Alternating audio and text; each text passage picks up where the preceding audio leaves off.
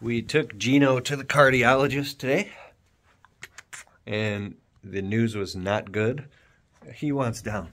My wife was crying the whole way home because his heart, he has a stage 4 heart murmur. And last time we went 9 months ago, they said that they see him living a semi-normal life as long as he doesn't overexert himself. But over the past couple months, he's had 2 episodes where, to me, they look like heart attacks, where it's only when he is overexerting himself, like the squirrels in our backyard, he'll run off full speed across the backyard, barking, chasing a squirrel. I'm talking straight up sprinting, and then he'll wobble and fall over and like go unconscious for like a split second, and then he'll be panting and catching his breath like his heart couldn't catch up. And so something about the heart murmur and the tricuspid valve and all that stuff. There's surgeries that they can do. There's one surgery only in Colorado. It's like thousands of dollars, and they still don't know because it's like a complex heart defect. So my wife is crying. I'm bottling my emotions up. I don't want to cry because I know he's with us right now. And so the story behind Gino, he's a 2-year-old Parti Yorkie.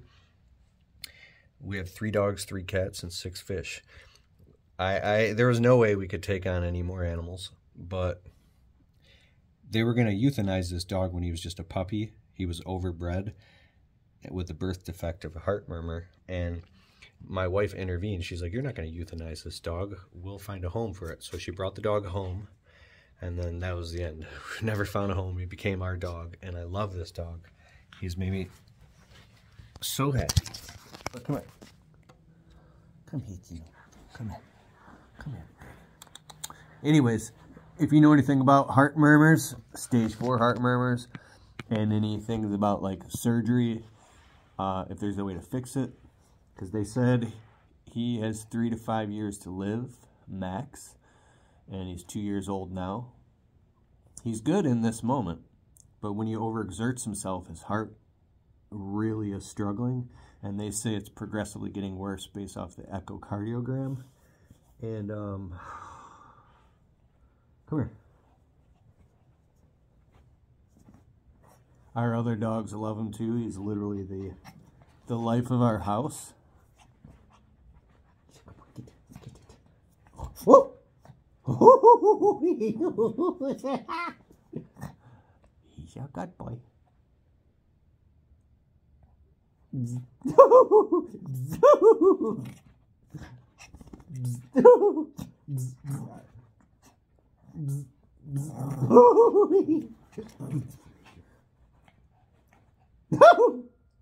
See, I love this dog.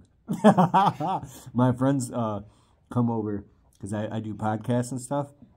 I'm gonna spend more time playing with the dog, man. Everybody loves this dog. Everybody will cry if this dog has a heart attack and dies. So please give me some advice in the comments below. Pray. He seems fine now, but when he has a heart issue and he's fainting, it's scary, man. I don't know what to do. So I'm willing to do whatever it takes. Let me know.